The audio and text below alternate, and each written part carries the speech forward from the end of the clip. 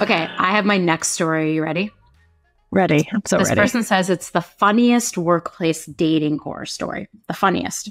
So okay. That's a high bar, sir. It's a high bar. We had 2 female employees who were best friends and worked the same shift.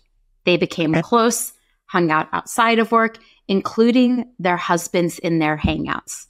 Eventually, an affair started between one employee and the other employee's husband. Once it was found out the employee having the affair actually became pregnant with the other employee's husband's baby. And the friendship collapsed. Man. Then the pregnant employee... don't sleep with your friend's husband. Okay. Then the pregnant employee came to HR to complain that the other employee, her former friend, was not happy for her and her new pregnancy and was turning the staff against her. No, honey, you did that all on your own.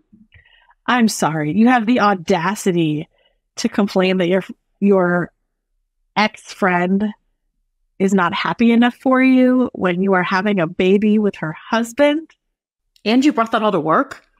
Right? At the beginning, I'm like, this is great. You and your bestie, your husbands are going to be besties. You can all hang out. Like, what could go wrong? You don't sleep with you're going to ruin this friendship dynamic. You found the unfindable perfect couple to hang out, the perfect couple friends. Yeah. Why you got to go sleeping with each other? I love that the person who wrote this in wrote the funniest, that this was the funniest workplace. Because I'm like, oh my God. Funny and also funny, haha, or a funny. Wow. Listen, I draw the line as HR in this story too. I would be like, hey, this sounds like a personal situation. Yeah, I was like, this is not an HR's responsibility. This is beyond my power and potential to help here. That's where we say, this is above my pay grade. You need professional counseling. I suggest that the 4 of you go to group therapy and deal with your problems. I would also just say, like, I don't know. We don't know all the details, remember? And we're never going to judge anybody for what anyone wrote in. But like a line for me is not to ruin a friendship and do something with a friend's husband. That's just like a line I don't think I would ever potentially cross. Right. Ever. And like, it could be one of those situations where both couples were unhappy in their marriages and they found true love and now everybody's fine. Great. Like, fine. But why does HR have to get involved with this one? Like, because your friend is not happy enough for you at work? Like, is she... I mean, here's the thing. Yet again, here's the thing.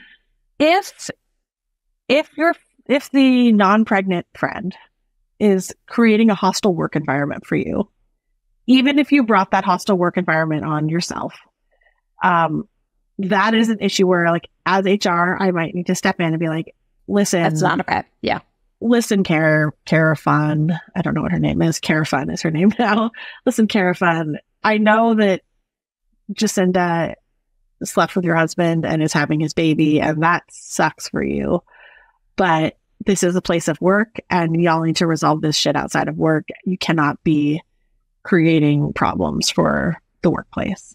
Yeah. Maybe you both need to take some time off to handle your shit. Yeah. That's like where but I think also your job as HR is not to be a marriage counselor or a friendship therapist or a mediator of infidelity. Like, everyone just thinks it's HR's job to get your snacks, plan your parties, mediate your divorces. Like, this is not my job. Yeah. That's where I think, like, I would come in where I'm like, hostile work environment, absolutely not acceptable. Friend drama, please resolve on your own time and your own space. It is really hard though. Like, sometimes, I mean, we're deciphering so often fact from feeling that it's so tough sometimes to be like, well, here's what's happening. So I would just say, like, as much as possible, I would say, if it is not happening at work and this is not creating workplace hostility, it is not my problem to resolve as your HR person.